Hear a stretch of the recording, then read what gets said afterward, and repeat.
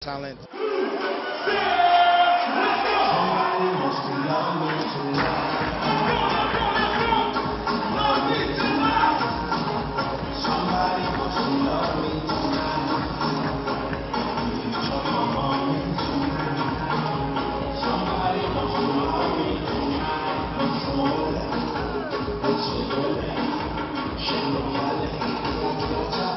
What's the craziest thing that you and Exclusive have done together on a night out?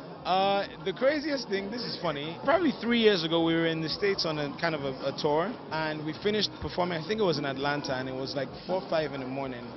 So we finished performing, we finished at the after party, so we're going back to the hotel, and Exclusive is like, yo, I'm hungry. So I said, okay, you know, let's stop by McDonald's, pick you up some little bite to eat. And Exclusive ordered 2 double quarter pounders with cheese and fries and a milkshake. They're massive burgers. There's like 2 layers of meat and cheese and all this stuff, and then fries, and then the milkshake alone is like a meal on its own. And he sat in the car and finished everything at 5 o'clock in the morning.